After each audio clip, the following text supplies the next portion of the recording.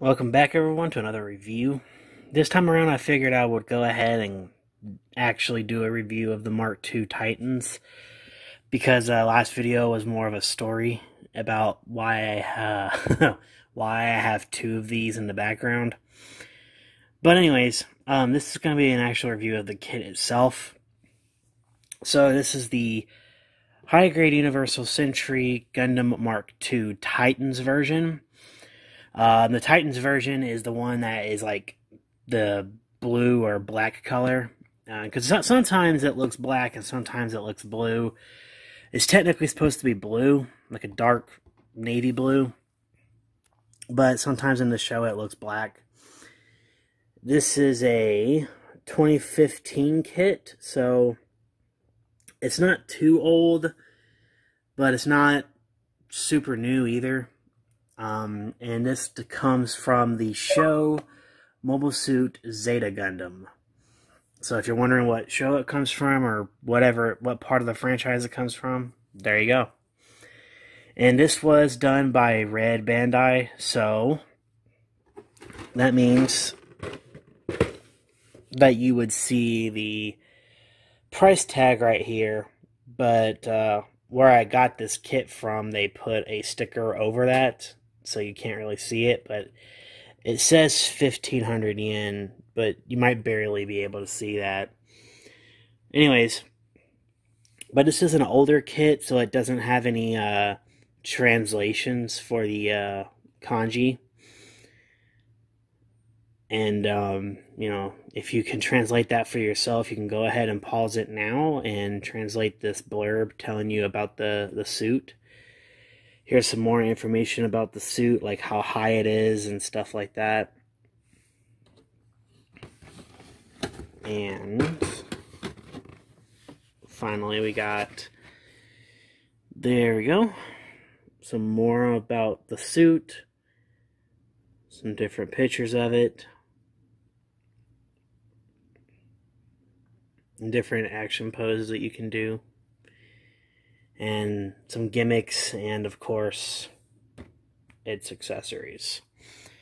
Well, now we're done looking at the box. You know, you're probably wondering, go ahead and go and do the kit. Well, I'm not actually done with the box yet.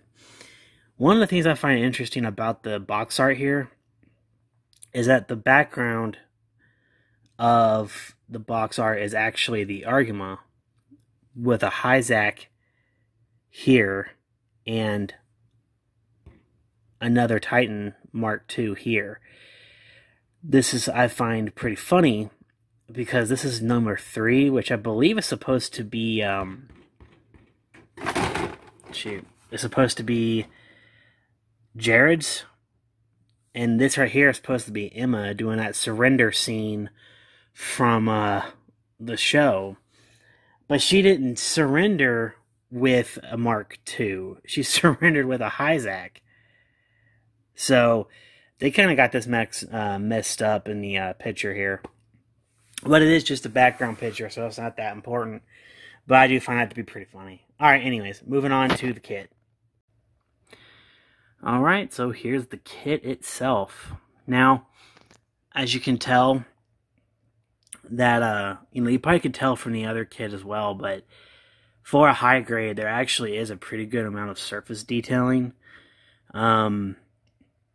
which is a lot for a high grade. One of my favorite bits of detailing on this particular kit is on the backpack where the beam sabers are held in. You can actually see these little detailed little like hose pieces. They're really small, but they have a lot of texture on them. You probably won't be able to see it in the video, but they're really small. They look really good. That's probably one of my favorite things about this kit. But overall, the detailing is actually pretty good for a high grade, especially from 2015. There's a lot of places that you could touch up by adding paint and detailing it yourself. But that's if you want to go that far. I hardly ever do, because I don't really see a point in it. I find more of the enjoyment from these things to be from the actual building process and collecting them. But other people, of course, they care more about putting as much detail into one model as they can.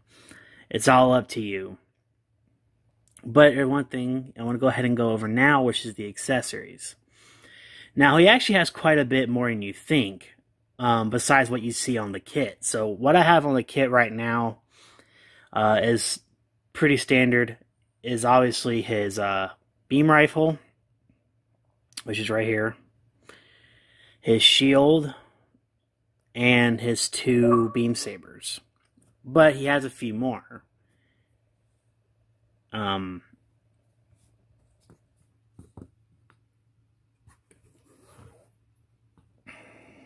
that would be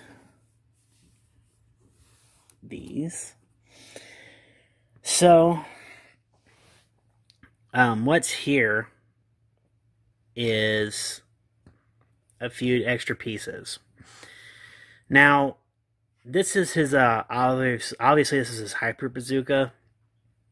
Bazookas and launchers and stuff are pretty bare bones when it comes to like high grade versions of them. They hardly ever have any kind of unique action, but you can move the handle on this one, which is, pretty cool. I don't particularly care for the launchers and stuff, but that's just me. I just prefer rifles. He does have this little piece right here. Now, at first I thought this would be to connect it to a like an action base or something, but it's actually not for an action base. It's for the shield, because it actually has 2 options you can have for hooking it to the arm. I don't know what the point is for 2 different versions. I think one version is for the fact that it can kind of like move, and this one's completely stationary. I'm guessing that's what it is. But I couldn't tell you. And then this right here is because the actual Mark II is pretty underpowered in the show compared to a lot of the other suits. So technically the Mark II doesn't have any Vulcans like a lot of the other Gundams do. But this right here adds a Vulcan to it, basically. So that's what that is. It goes around the head, and it just clips onto the head, and you can have Vulcans because of this right here, this little headpiece. I don't personally care for it, which is why I don't have it on the head. But that's just, that's just me. If you want to see what it looks like with it on there, you can just look at that picture on the box, and that's how it looks. You might like that in particularly. I'm not a huge fan of it, but that's just, that's personal preference. It's up to you. And, obviously it has 2 beam saber effect parts. And these are actually pretty long for a high grade. Well, they're actually not really. They're about the right size for a high grade. And that's the weird thing. Bandai is so strange when it comes to their beam saber effect parts, because sometimes they will have really long ones that look like they should be for master grades in high grade boxes, and then sometimes they give you really short ones that look like they should be for an SD Gundam or something in a high grade box. And sometimes they don't have any at all, which would make sense if the suit doesn't have a beam saber. But what makes it worse is that in recent years, they've been having high grades that do have beam sabers not have any beam saber effect parts. And I find that is just really, just incredibly lazy. I know why they do it, to try and keep the costs down, but honestly, that kind of sucks. Because, yeah, if you're a big, collector like I am, you will have an abundance of those beam sabers, probably because you don't use that many of them. But unfortunately, if it was someone's first kit and they happened to grab one that didn't have any beam saber effect parts, they wouldn't even know that some of the kits come with those until they got one. So honestly, I don't really think that that's not a good idea, Bandai. I really wish you wouldn't do that. Um, the only other thing to add to the accessories is that with the launcher, you can put it in his hand, of course, but you can also undo this little flap back here in the back and put the launcher on there to store it. But personally, I find that it doesn't really work that well, personally. Especially once he's like if it's in there, it's okay.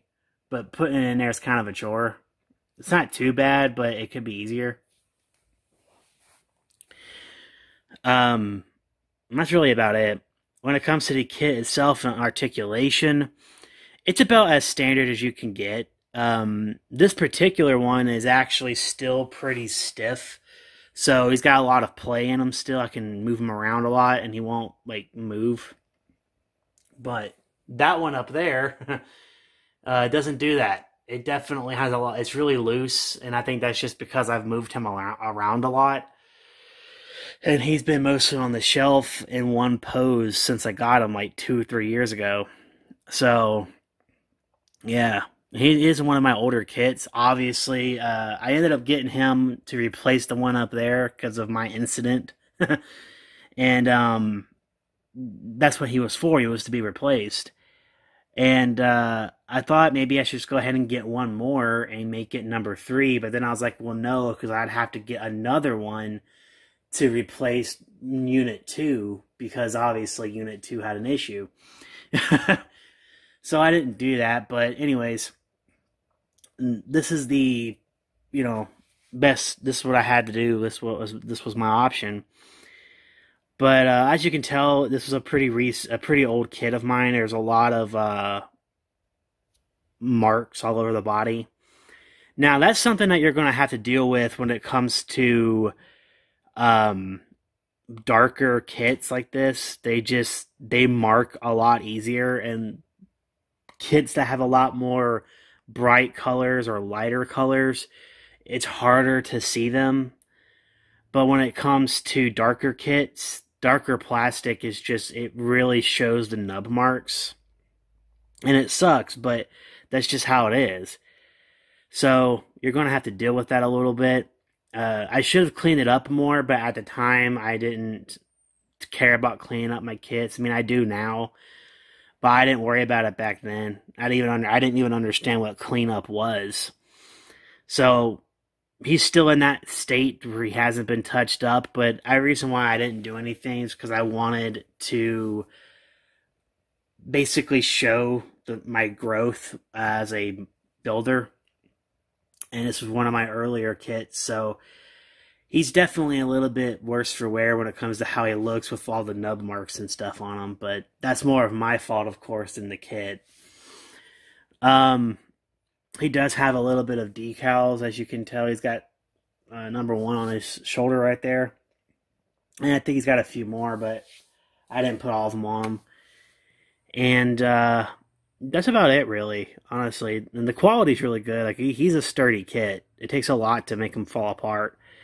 Well, except for the waist. The waist comes off pretty easily. But that's about it. When it comes to this kit, my rating and recommendation for this kit, well, let's see. I would rate him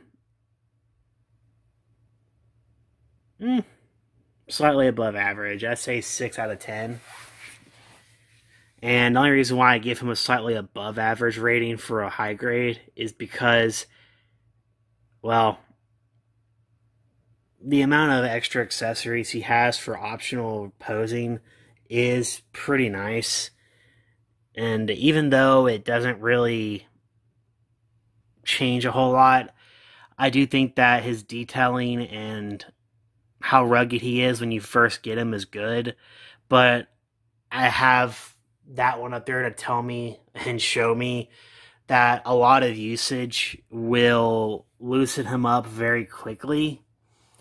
and that can be a problem for someone who starts off with this guy and moves him around a lot, because over time he will loosen up. There are methods to stiffen up the joints again, but this one in particular does loosen up pretty quickly if you use them a lot and move them around quickly and stuff like that. So just keep that in mind, that he will loosen with too much movement.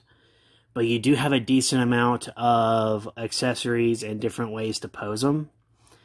So if that's something that you're into, that helps. I do recommend him because, one, he's just one of the coolest looking Gundams, I think. That's a basic standard looking one. I know some people aren't huge fans of the basic, like, standard looking suits because they're really, like, well, basic.